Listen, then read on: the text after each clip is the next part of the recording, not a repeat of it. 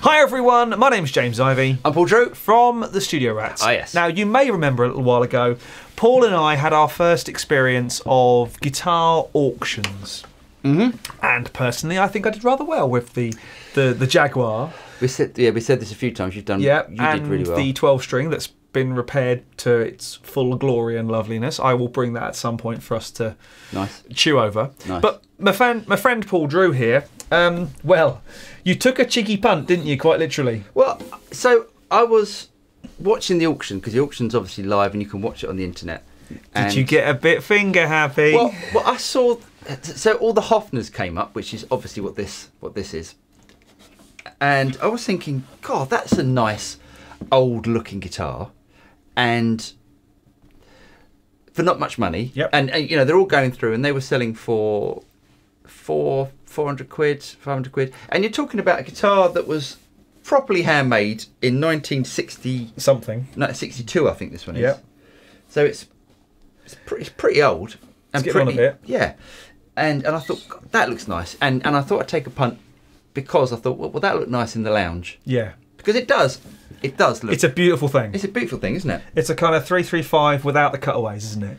Yes. It's that sort of... It's a lovely sort of, what do they call it, an arch top back or a bowl back or whatever they want to call it. Yeah, it's got an arch top back, and it's got F-holes, and the model is a Senator thin.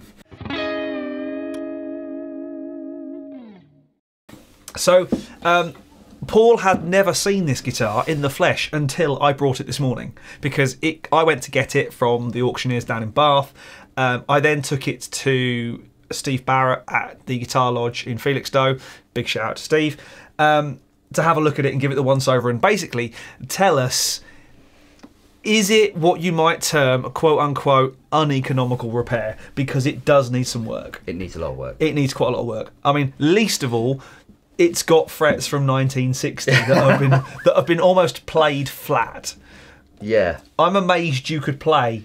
I mean, you can barely play it. It's got very light strings on it. It's got the original. I mean, it's not the original strings. It's got the strings that we bought it with, which are... I've seen better days is an understatement. Oh my God, they're black and they're corroded. Yeah. So even with old strings on it, it sounds interesting. It's a really interesting guitar. Its acoustic sound I instantly made me go, hang on, there's something in this. We should... Yeah. Like I'm spending his money. I think it's worth the repair. However, it probably needs its neck reset because of the angles and things between the bridge. The bridge is wound down pretty much as low as it will go. Okay. Steve did say the neck would probably need to come off and be reset and stuff.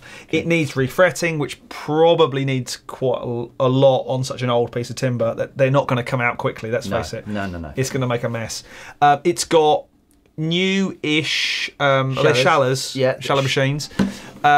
So hence it stays reasonably well in tune. Where can I show? I need to... there's the camera. Down. Sorry, there's the camera. Can't get the help these days. Oh, is that even focusing? Not even close. Oh, well, you know they are. Yeah. You know but I said even acoustically, it's got a thing. Plug it in. It's almost like my old 60s Echo. That kind of, again, the thing with the ridiculously long whammy bar. Oh, yeah. Yes. It's got that thing. The electronics or the pickups need some serious help because we had to do some serious jiggery pokery to get things to work. Yeah. But it's got a thing, and it's got a thing that you don't have in your guitar arsenal. No, it's really vintage. It does need some help. I mean, the binding around, if you show in the back, the binding is, well, quite frankly, missing around the bottom section, which means the back is probably coming away. It's been badly superglued in a few places. It's been pinned, and it probably could do with the binding coming off and being replaced. There's what I would refer to as brummer, you know, the stuff they use on staircases that's been used to fill in. It is, yeah. It's filler. So yeah. Someone's put some sort of brown filler in. But it's got a beautiful thing to it. So I put some delay and some trem on it.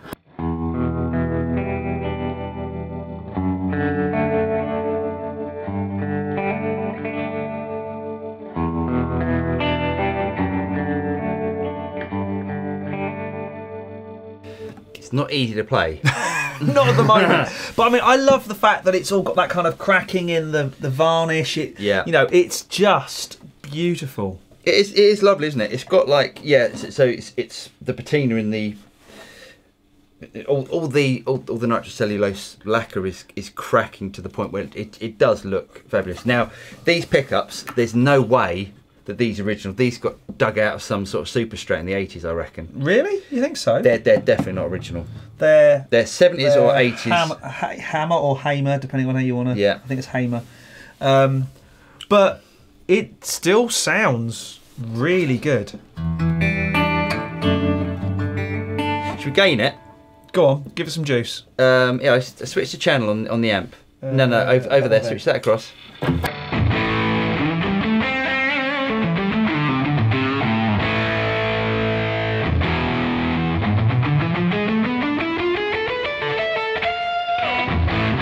Really hard to play. That's really hard. It's also quite noisy. The Yeah, wiring it's noisy. is clearly straight out of 1960, but What? Do you know what? I'm pleased I bought that. yeah, I think it's a fun thing. Yeah. I'm not sure whether the 600 quid would be an investment to get it up to, you know, up to a stable, playable state. I'm not sure. I mean, it's your dough after all. I'd be tempted just because I like the idea of having something that old in my collection and stuff. I'd be very tempted to give it to someone like Steve at Guitar Lodge. Although Steve did say he didn't exactly use the words money pit, but it could be. So you need to get it to a luthier that you really trust and someone that isn't going to go and take you to the cleaners on it.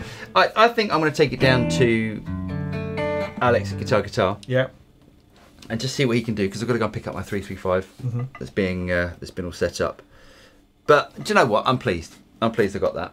Good. I'm glad, because I've played it a couple of times and gone, it's got a thing. Yeah. And I don't know what that thing is, but it's got a thing, and it's a lovely piece of, you know, guitar history. It's awesome. It is, yeah. It's nice. Now we just switched the cameras off because we finished the video, but as I took the lead out, we flipped it around the back. And I don't know if you can see it, but if you look at the flame on the back, it is absolutely stunning. It's almost like what you'd get on a... It's violin quality, isn't it? Well, it's like a 58 Les Paul. The really tight flame on it. Absolutely stunning. It's old timber. It's really old timber, and it wasn't grown in a hurry like modern guitar timber is. Go around the sides.